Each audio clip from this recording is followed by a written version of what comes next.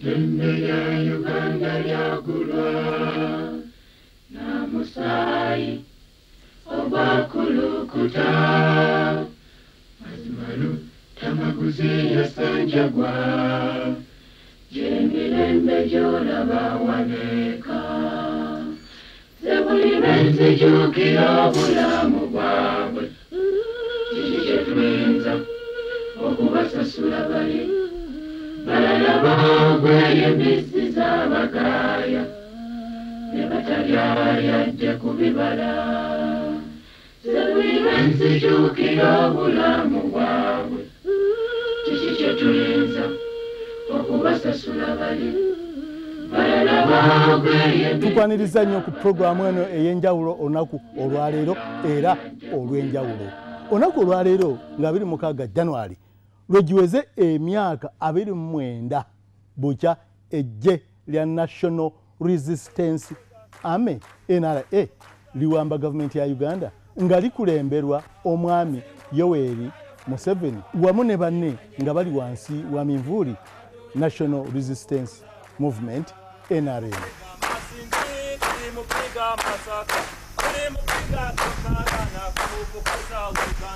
Kazi ngumu tunayofanya na wananchi wenyewe, tutampiga adui na kumfukuza Uganda. Tulimupiga Yiganga, tulimupiga na kumfukuza Uganda. Kazi ngumu tunayofanya na wananchi wenyewe, tutampiga adui na kumfukuza Uganda. Tulimupiga Kashido, tulimupiga Murutu, tulimupiga Aruana kumfukuza Uganda. Kazi ngumu tunayofanya na wananchi wenyewe, tutampiga adui na kumfukuza Uganda. Kazi ngumu tunayofanya na wananchi wenyewe, tutampiga adui na kumfukuza Uganda. Kazi ngumu tunayofanya na wananchi wenyewe, tutampiga adui na kumfukuza Uganda. National Resistance Army we yawambira gavumenti ya Uganda twali tumaze okuyita mu bizibu by'obutali butebenkevu okuviira ddala mu 1971 ge mazima gy'emyaka 16 okutuuka mu 1986 aba NRA okuyingirawo.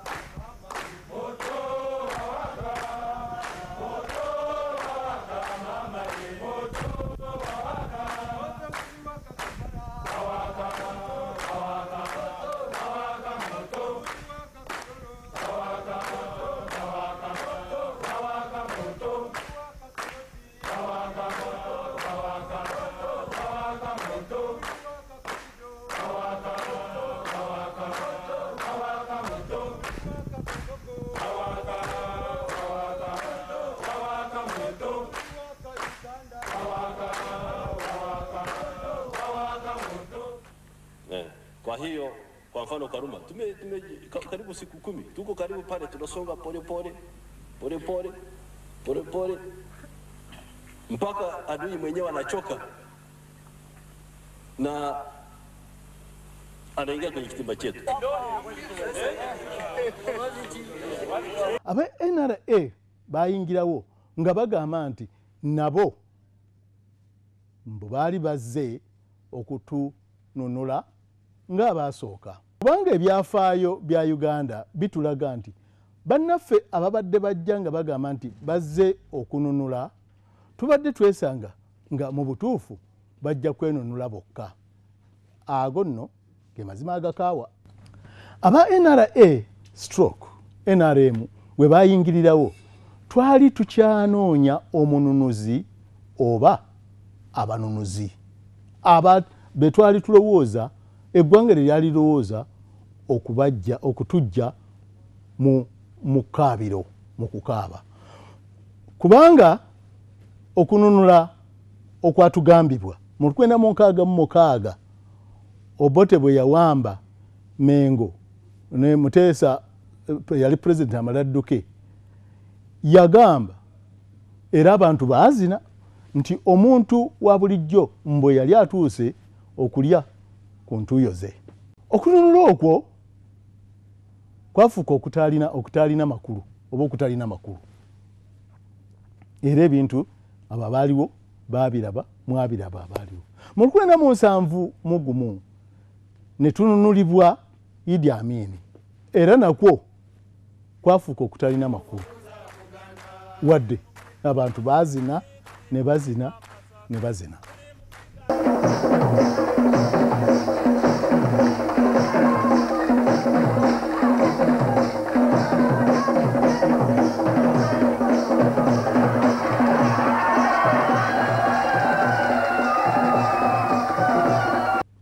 Mu 1979 aba UNLF nabo baatutegeeza nti baali bazze okutununula, era oluvannyuma okununula okwo kwatufuukira ekyange. Ebiseera twagitanga bakyusiza waliwo erinnya nga evudde kwa Apollo. Ng'etuvudde kwa Apollo kubanga tubaga kujjukiza mu bigambo by'Obote. Nga mutusula. Nina ba escort ba Tanzania aba babiri. Bwensula nabo basula. Bwe ziwere essaawa ebbiri bamaze okussa ekirango ekikyusaani. Oyita ha nenkuwulira emmundu. Abasajja bakuba emmundu ejo abakati hoteli eyo ali kati yani Sheraton yona nenyenya bwete ninga baba emmundu bagikuba kuvaawa wona bamasasi wonna ninga abasirikale mugende ku wansi mutu mubuuza kiki ekigenda mu maaso nibakuba ne bagamba teri lutalo abasirikale bajaguza oyita ojjo kaaganye okukyusibwa era okera ku makya nga binayisa ali muki house arrest kyekyo nenfuga emmotoka nengenda Entebbe nangamba abawule singa tubawuliriza kubanga nasinga nakuwuliriza saali badde muki mu bino nemugamba mukama wange nakugamba tibigambo byoliko ebigambyo kakati kubanga bitwale Moshi Muwanga niyo kitiba mu 7 balondebwa ku Military Commission musaawe ekyali automatic bo okuba obuyinza naye nga tonatuuka ku Military Commission waliwo awo te ne Muwanga Paulo naye akyusibwa. Ne Paulo yali akyusibwa yali akyusibwa era yajjanga ne Yoweri Museveni naye yali amukyusizza naye nga Yoweri Museveni nga bitadde kkulu. Ne Muwanga yajjanga olusinga ayambale na slipa ajja okupa mwene sisa msajja munaku bamukyusizza mpozi bali bafuma mutwe mwattu okutuusa General Kero Tito Lutwa ne banne bwe bajja mu 1985 nabo ne batugamba ne Tito n'atugamba ti naye yali azze okutununula ku Obote mu kisanja kye ekyokubiri kubanga era ekiseera ekyo nga tukaba twawa Oweekitiibwa Muwanga yagamba tiwabeera waayogera ku kigambo kyakye ky'obulungazi ngende ebizira emyaka 5. Naye nga kali ndiko olwaleero waliwo okubba obululu. Sinaako proof and evidence yonna kuba nzirali mu UPC naye nga nonya akalulu kaani. Abalabye abangi nduza baki waliwo kuki okubba obululu. Gwetokkiriza nti mwabba obululu. Walinganga bwe njugamba biseera ebyo ya Lusaago abantu bagambanga akalulu ka DP naye Entebbe ya UPC. DP ne bweyanganga ewangudde ng'abantu bakikkiriza okubanga UPC mu butuufu twali bangi ekyo sinya kukigendamu kumanya kigundi yabba bagundi yabba kubanga ate kakati Commonwealth Observers Report bwe yavaayo yagamba nti okulonda wadde mwalimu ebizibu era ng'okulonda kwonna okubeera bizibu naye okulonda kwali kwa bwenkanya bwe bagamba report yabwe yagamba kakati report bwemala okubeerayo bwenkanya wadde gwe toli Museveni kakati ate lwaki oli agenda wa mu nsiko nga kimaze okulangirirwa wonna ne observers bagambye nti okulonda kwali kwa bwenkanya. Era abantu boogera nga bagamba nti aba DP gibabba. Lwaki ate Oweekitiibwa Museveni yagenda mu nsiko? Otyo. Manya nti biseera ebyo muganda waffe Bidandi Sali yakola ekibiina kya UPL n'ayaniriza Oweekitiibwa Museveni okukikulira.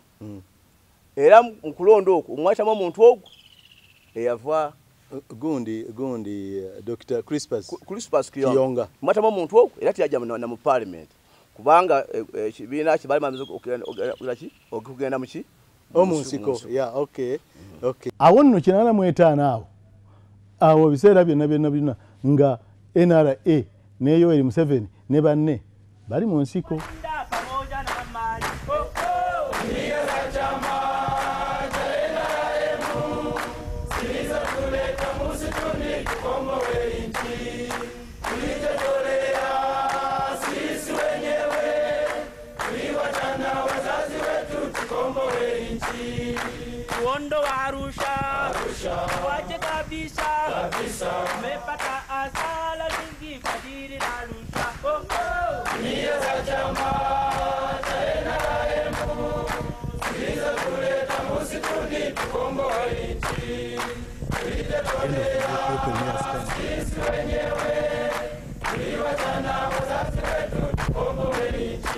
Kakati eyo yensonga lwaki nga 26 January 86 NRA nga eyingidde Kampala Mwami Museveni yatugamba bwati.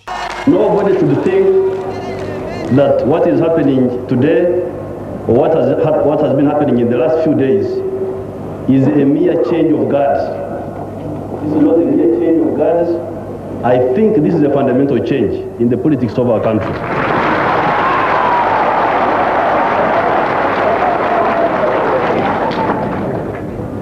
Because in Africa we have seen so much change that change has become meaningless.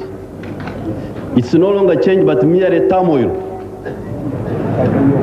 This group getting rid of that group and that group doing worse than the group it got rid of. Now, please, I do not count us in that category of people. The National Resistance Movement, I think, is a clear-headed movement with clear objectives and with good membership. I think it makes a very big difference from the situation in which we were, where the very people in power were they themselves encouraging evil instead of trying to combat evil. I think this is a slightly different situation.